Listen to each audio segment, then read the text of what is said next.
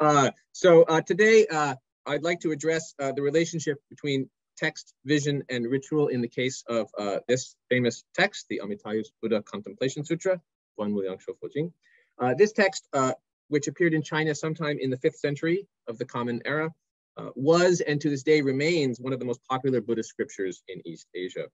It's famous for its rich and evocative imagery concerning the physical details of the Buddha, Ammitayus or Amitabha, and his Pure Land, which it instructs Buddhist practitioners to gradually visualize and thereby come to see with perfect clarity. As one contemporary scholar has put it, the Contemplation Sutra proposes a, quote, soteriology of visualization, in which seeing the Pure Land serves as the means of being reborn there. And it's these instructions for gradually coming to see the Pure Land that you see in the image on the screen here from a Tang Dynasty wall painting, Dunhuang. Although this understanding of the Contemplation Sutra and how it works as a set of instructions for visualizing the Pure Land does seem very plausible when we just take up the text and read it, what I'm going to propose today is that we can come to a slightly more nuanced understanding of how this text works if we first situate it against its background context. Modern scholars generally agree that the Contemplation Sutra was not the direct translation of an Indian text, which it sort of appears to be, but was composed or perhaps assembled from separate parts in China sometime in the 5th century. So in my talk today, what I'd like to do is situate the Contemplation Sutra's visually evocative language against the backdrop of 5th century Chinese ideas about the meaning and function of textual descriptions of meditative visions. I'm going to suggest that when we do this, we can begin to understand how the Contemplation Sutra works as a self-consciously ritual text, one in which the rich and evocative visual and visionary imagery within it is indeed very important, but important perhaps in a manner slightly different than has sometimes been thought. Among scholars of Buddhism, the Contemplation Sutra is often invoked as perhaps the most important and detailed guide to the decisively visually oriented form of the traditional practice of Buddhanusmrti, the recollection of Buddha, which is known to have been popular and become popular in the Buddhist world in the 1st centuries of the Common Era. The heart of these instructions is found within the central part of the Contemplation Sutra, where we find this very famous sequence of 16 different, what the text calls guan, or contemplations or visualizations, as the word is usually understood in this context.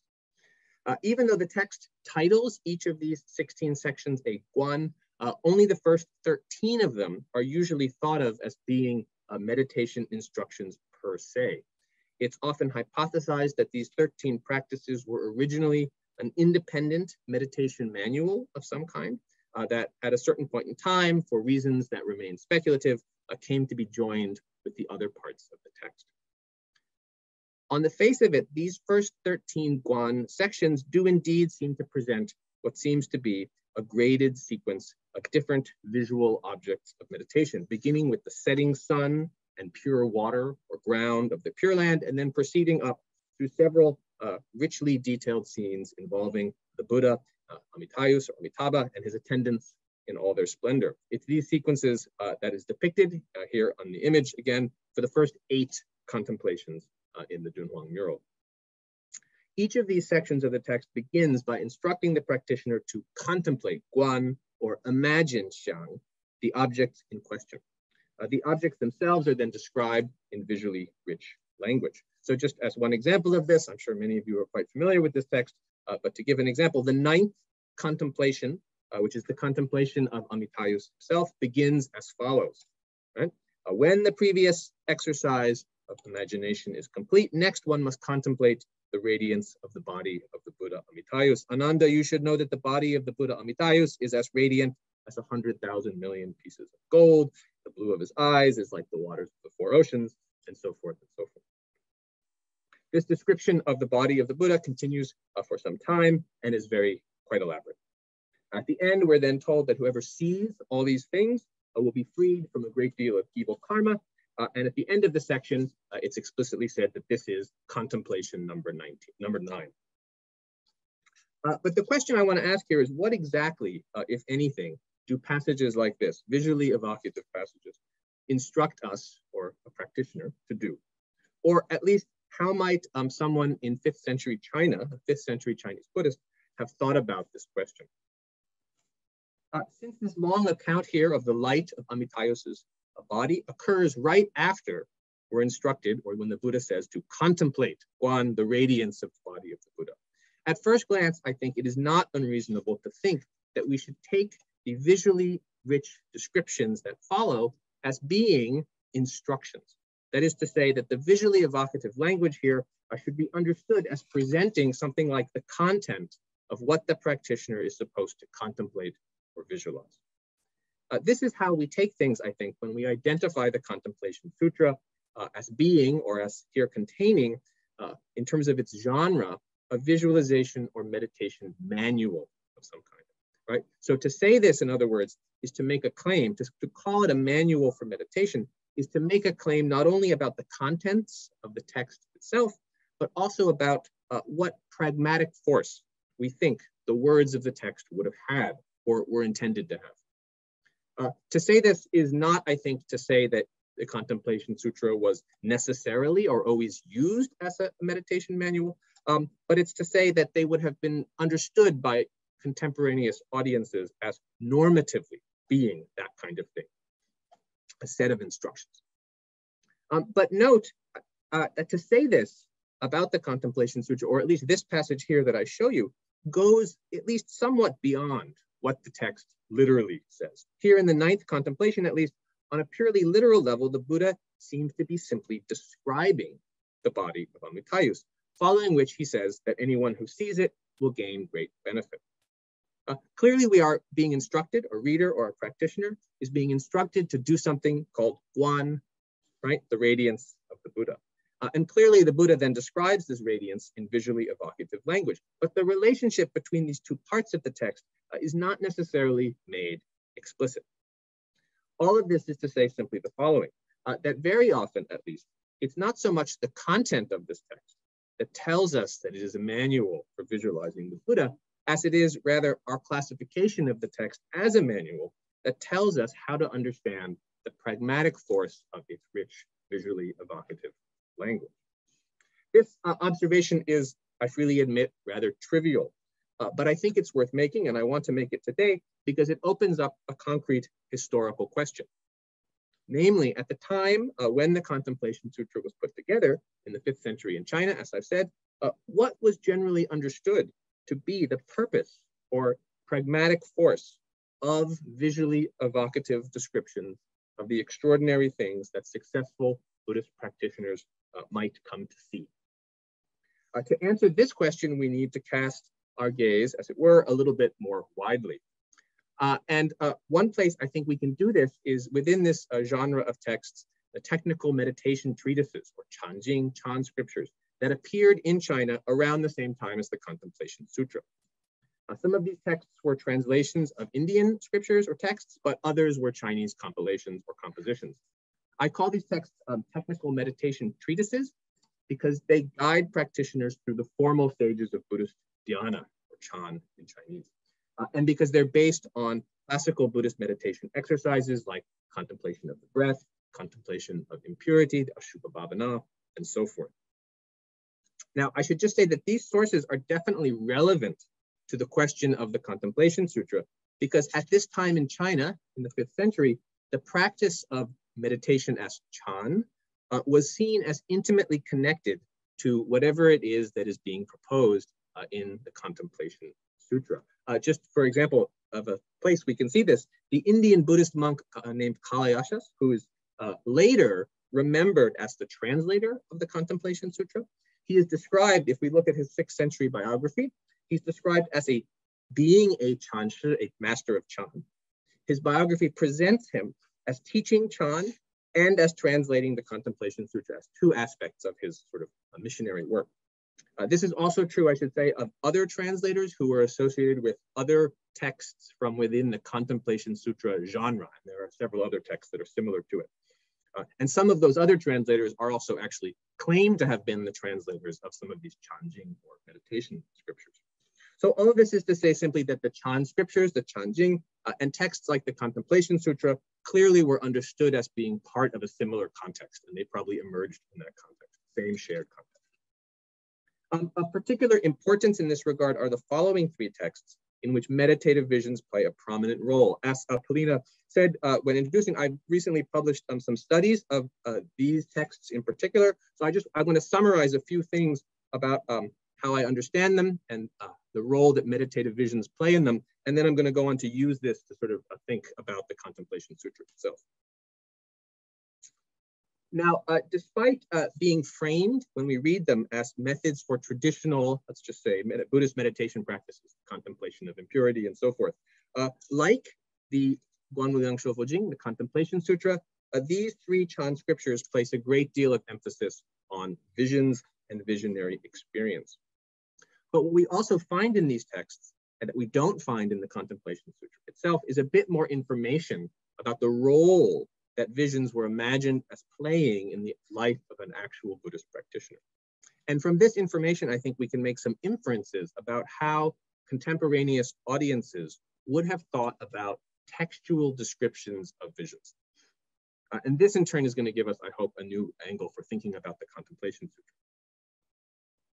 The first point to note is that in these three texts here, these Chanjing, elaborate meditative visions are often presented as relatively spontaneous occurrences. That is to say, not as things that the meditator is supposed to visualize or imagine on purpose. In the so-called secret essential methods of meditation, the first text here, it begins with a detailed set of instructions for the traditional Buddhist meditation practice of contemplation of impurity. But at the end of this section, it is said that a meditator who follows these instructions will see the following thing. 4 demons will suddenly spring out of the ground, their eyes flaming, their tongues like poisonous snakes. Each head has 6 heads. Each has 6 heads, and each head is different. One like a mountain, the rest like a cat, etc., etc. So this long description of a vision. From what follows later in the text, it becomes clear that this vision, and this is just a very small part of it, it goes on for quite some way.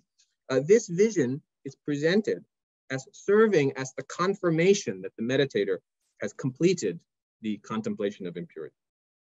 Within the Chan scriptures as a genre, it's within these confirmatory visions, which is the term I used to refer to them, where we find the most detailed, visually rich imagery.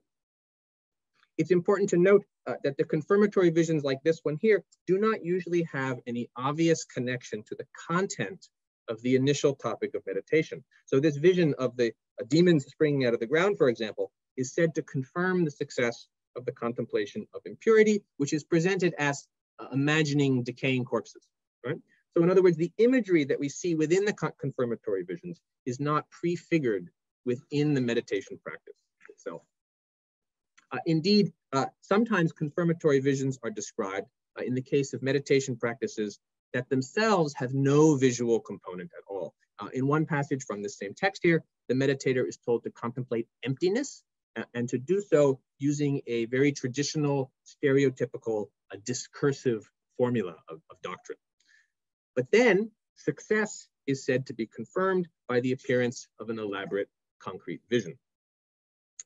There's a lot of similarity between this sort of system and various forms of meditation that are known in somewhat simpler terms from Indian Buddhist texts. And I discuss these matters in my books if you're curious about them. But what I want to stress for now is simply that within this broad genre of 5th century Chinese Chanjing or meditation texts, we can see very clearly that what I'm calling confirmatory visions are not supposed to be part of the meditation instructions. Normatively, at least, these are not things that one is trying to visualize or imagine. This is seen, I would say, most clearly when we note that within these Chan scriptures, not all of the visions like this confirm success. Sometimes a method of meditation is presented, following which there is described a detailed vision, but the vision is then said to be bad or inauspicious in some way, means that the practitioner has evil karma that has to be expiated in a ritual of repentance, or maybe that the practitioner has gone off the right track somehow and is about to be driven insane. So the very framing of these passages as inauspicious visions makes it very clear that they cannot have been possibly intended and would not have been read by audiences as instructions, right? Visually rich and evocative descriptions of meditative visions are patently presented in these sources for the purpose of making it possible for someone to understand the meaning of them should they occur to someone. We have a few very basic hints about how this might have worked in practice from a different Chan scripture known as the Five Gates, which presents a kind of dialogue between a meditation master and a meditation practitioner. I won't go through this in detail, but suffice it to say that in this text, the master prescribes or instructs topics that the practitioner is supposed to contemplate, guan, and then the practitioner then reports back various visions of that result. And depending on what is reported, the master then assigns other topics. So in a context like this, these meditative visions are, we might call them divinatory.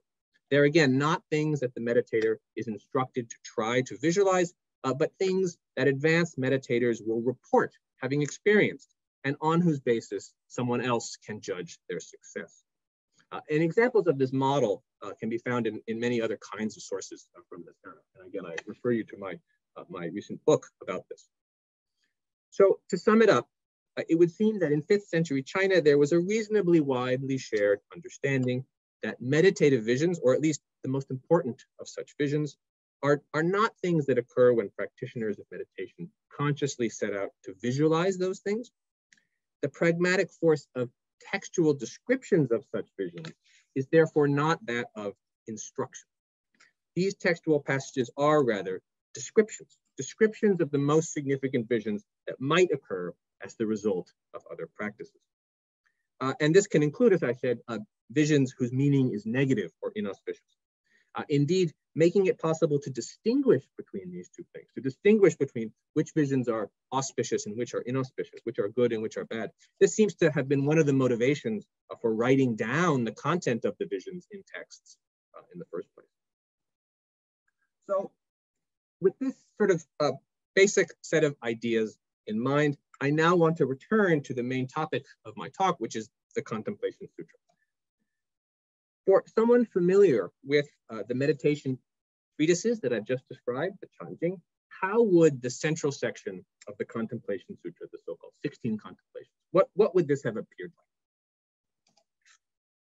What I would like to propose, simply put, is that just like the long and detailed confirmatory visions recorded in the Chan scriptures, the detailed visual imagery presented in the Contemplation Sutra would not have been seen so much as a set of instructions for how to practice, but a set of descriptions of the kind of visions that successful practitioners have. Now again, this distinction might seem to you somewhat trivial at first, but it brings me to the heart of the argument that I want to make here. This is because whatever the pragmatic force that the Contemplation Sutra might have been imagined as having from a purely normative point of view as instruction versus description, if we look on the ground, right, we have good reason for thinking that most Buddhist practitioners interacted with this text by chanting it. During the ritual events known as fast assemblies, perhaps, Zhai Hui, which during this era became, for Chinese Buddhists, one of the most important ritual practices for both the laity and the clergy. This, at least, is the conclusion about the use of these texts that is reached not only with reference to the Amitayu's Contemplation Sutra, but other related contemplation texts in this PhD dissertation, which I just wanted to put up because it remains unpublished and hasn't seemed to attract much scholarly attention, but I think it's very, very good if you're interested in this topic of how these contemplation sutras were sort of used during the time. And this now brings me to the heart of the point I want to try to make today. If we think of the Contemplation Sutra, if we think that the Contemplation Sutra began its life as a set of instructions for visualization meditation practice, when we realize that on the ground, the text often serves as a chanted liturgy, this might lead us to see a kind of conflict, right, between the normative intention of the original text and then the way it comes to be used in a social context. That is to say, we might be tempted to feel that when it's chanted as a liturgy, the original purpose of the Contemplation Sutra as a manual for meditative visualization was being subverted or forgotten or something, right? That the difficult practice of visualizing the Pure Land was being replaced by an easier practice of merely ritually chanting a text. Or conversely, but still within the same paradigm, we might see this as a positive development, right? And this is the interpretation, actually, of the Contemplation Sutra that one typically finds in, say, the Japanese Pure Land tradition, right? Which reads the text as making the claim that complex visualization meditation is not necessary, that the practice of simply chanting the Buddha's name is enough for salvation. But what I'd like to propose is that when we read the Contemplation Sutra in light of this broader understanding of meditative visions that we find in the Chan scriptures, we can see why the mere recitation of the Contemplation Sutra might have been a more interesting and thoughtful practice than has been previously recognized. In particular, I want to suggest that the recitation of descriptions of ideal or hoped for visions fits quite easily within a framework that is recognizable from more general theories of ritual practice. Namely, the idea that ritual is something like the simulation, approximation, or evocation of desired ends through some other more easily controlled medium. That many theories of ritual take something like this as their starting point. We might, for example, think of it in terms of a very old-fashioned idea, that of sympathetic magic. But maybe better, we could look to a more nuanced formulation like that of Jonathan Z. Smith here, which would have us take ritual as, and here I quote this very famous passage, performing the way things ought to be in conscious tension with the way things actually are, in such a way that the ritualized perfection is recollected in the ordinary, uncontrolled course of things. Now, whatever theory of ritual we apply in this way of looking at things, speaking the words of the Contemplation Sutra aloud in ritual is not something we should think of, I would say, as second best to the visualization or meditation that we might imagine the text as actually proposing. Ritual recitation, rather, would be something more than what the text is literally proposing. Liturgical recitation is then the ritual evocation of an ideal meditative vision. This evocation begins as the mere description of a visionary experience that happens to someone else, but it is hoped one that might eventually become at least partially real for us here, now, in the present, and indeed is instantiated in the spoken words or chanted words of these visions, can already be said through this alone to become kind of shadowy or palpably present in some way. I think we shouldn't indeed neglect the power of mere recitation, if we want to call it that. To chant aloud a text rich in visual description, like Contemplation Sutra, could be seen as what scholar Elaine Scarry, in a very different context, calls imagining under authorial instruction. As she proposes it, imagining under authorial instruction, which is to say essentially reading, merely reading or chanting in this case, visually evocative words. This actually produces an experience, or might, in her analysis, that in at least one respect simulates true vision better than any self-directed imagining or visualizing can. Namely, when we imagine under authorial instruction, similar to what happens during actual perception, our experience is constrained by something outside of ourselves. The external world in actual perception, or the author's words in the case of reading or chanting, and is therefore not just under our own personal control. In any case, to return to the Contemplation Sutra, I think it is particularly notable that unlike essentially all of the contemporaneous formal meditation texts that I discussed earlier, the Contemplation Sutra does not include any descriptions of inauspicious visions, of the kind that we know were generally assumed to be possible in most circumstances. In other words, compared to the normal understanding of the range of visions that would be described in a meditation text, the visions described in the Contemplation Sutra are patently ideal.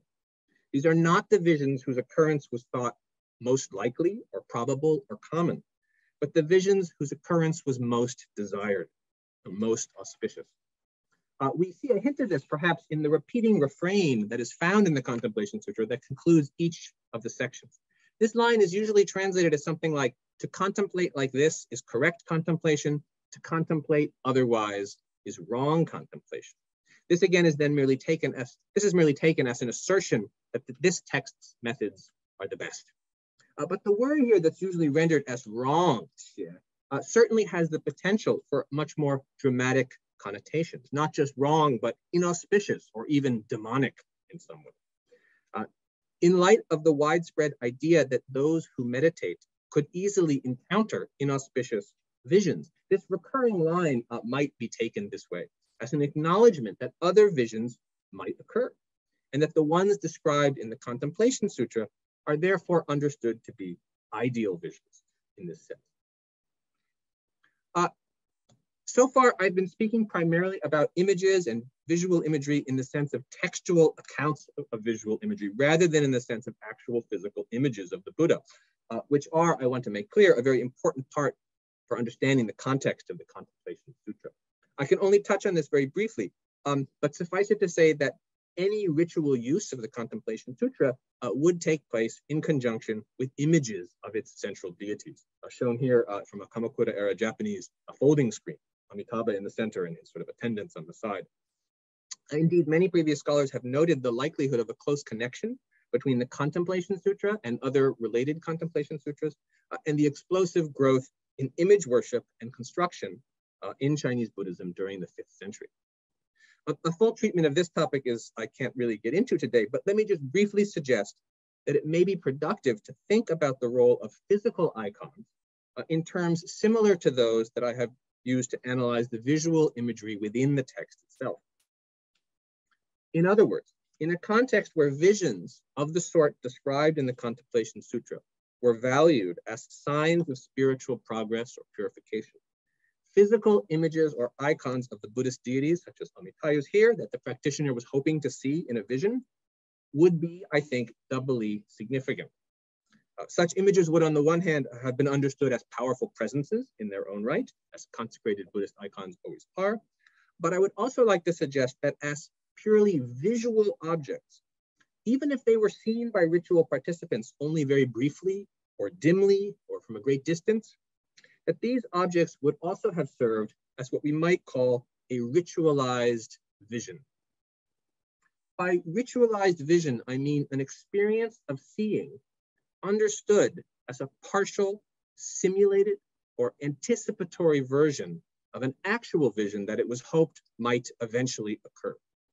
That is to say, the replication through a controlled medium of the physical icon and ritual participant of something that might potentially become a reality and whose initial occurrence in ritualized virtual form was itself thought to effectuate or help effectuate this happening.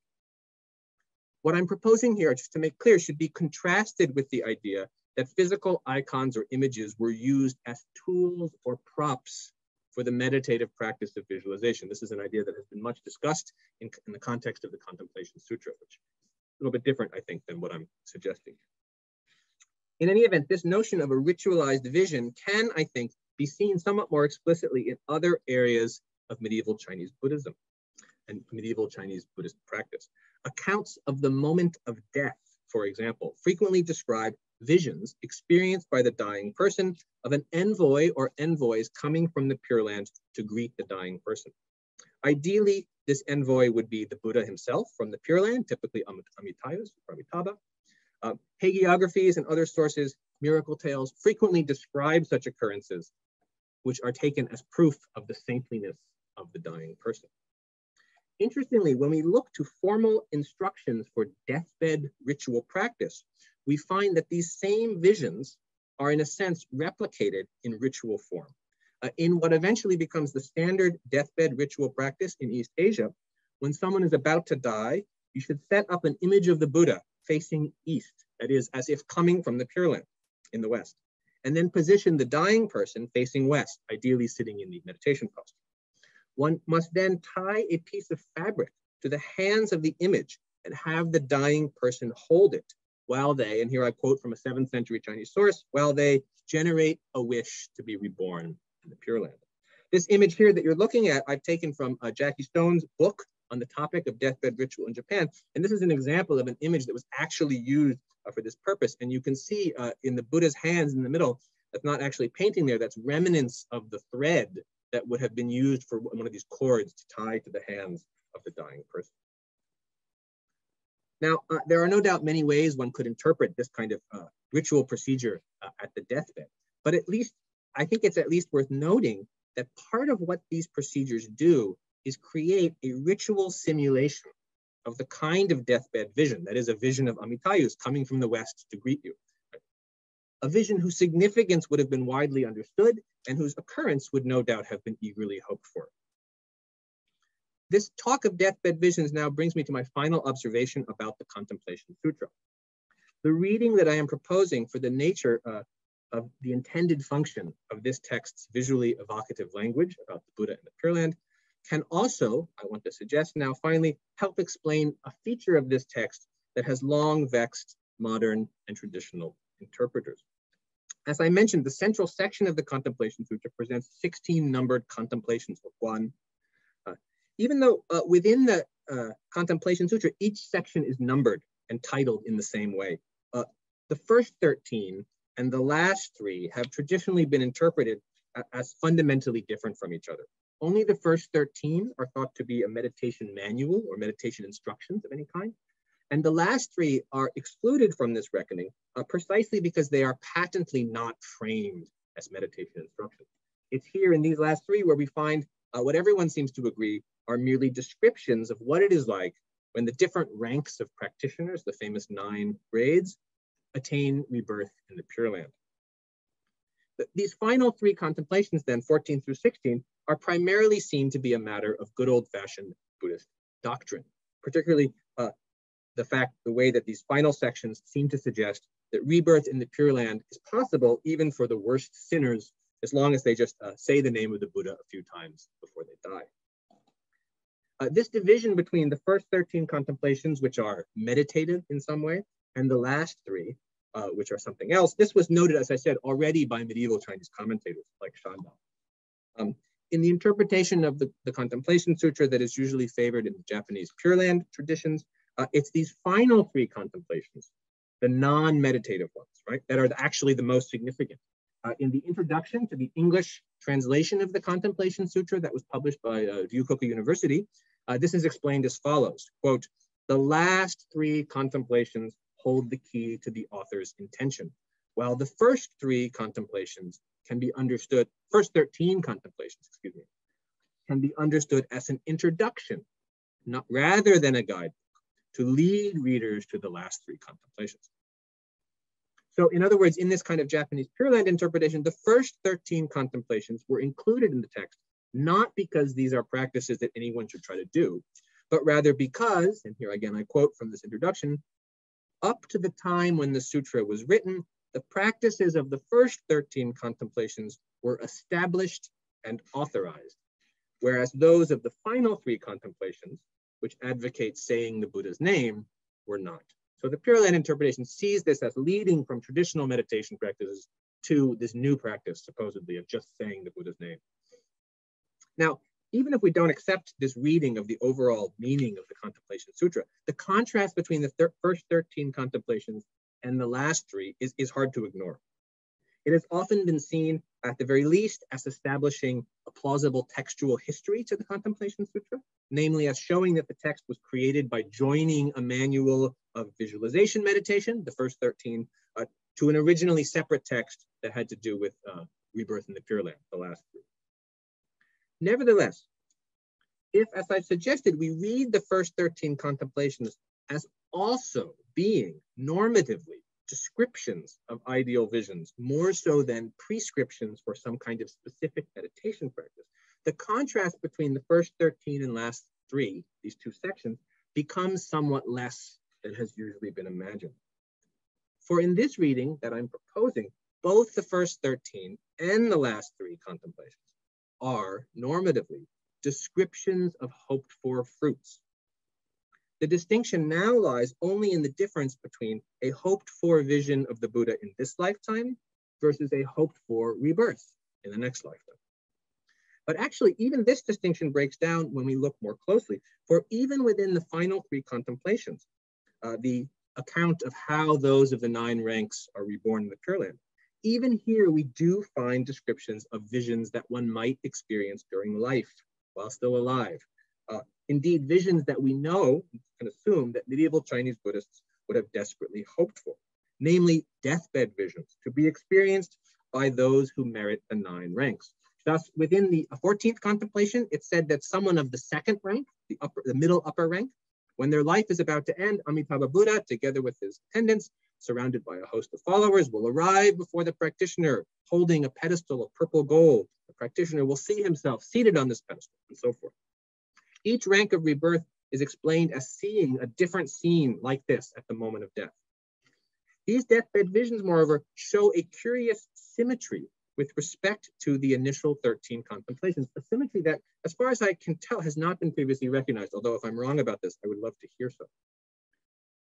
The initial 13 contemplations, as I mentioned, begin with a vision of the setting sun, a first partial glimpse of the Pure Land, and then they become gradually more complex in their description and gradually more auspicious in the sense that one sees not just the sun, but then the Pure Land itself and then the Buddha.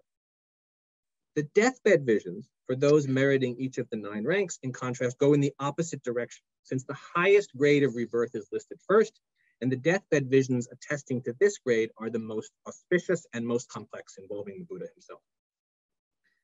From this point of view, then, even though the contrast between the first 13 and final 3 contemplations, even though there is a contrast, it isn't a radical break, so much as it is a well thought out arc. The initial 13 contemplations describe a sequence of visions of increasing complexity and auspiciousness, while the final 3 describe visions that bring us back in the other direction. Most interesting of all, I think, here is that the final deathbed vision for those of the lowest grade of rebirth, which can be obtained even by the worst sinners, we're told, such people, if they do nothing more than say the name of the Buddha, will experience at the moment of their death the following vision of a sun-like golden lotus. This final vision, I would maintain, has more than a passing resemblance to the first contemplation, the so-called sun contemplation. In other words, we're left at the end of the Contemplation Sutra just where we started, with a comparatively simple vision of the disk of the sun, one that, we are assured, can be obtained by almost everyone, if not right now, then at least at the moment of death.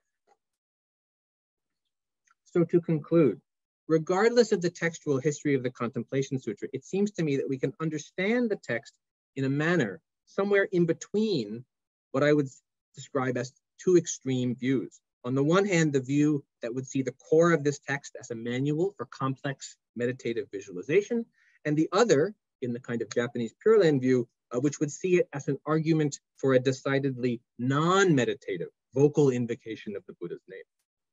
Instead, I'd like to propose that we can understand the Contemplation Sutra in its entirety as an elegant and coherent ritual invocation of ideal visions. In this reading, the Contemplation Sutra is therefore not just a ritual text, but a self-consciously ritual text. It was created in an environment in which elaborate visions were believed to occur in the context of advanced meditation and also in the form of deathbed visions. In this environment, textual descriptions of such visions were known to be recorded in great detail in meditation texts, so that the significance of the auspicious and inauspicious visions that occur at such times could be known and understood. The Contemplation Sutra, I think, expects us to come to the table with something like this understanding of meditation, meditative visions, and textual descriptions of such visions. Read in light of this understanding, the Contemplation Sutra is then, I would propose, not a manual for visualization that just happens to have come to be used as a liturgy. Rather, from its beginning and with a degree of self-consciousness, it's something more like a visionary prayer. Thank you.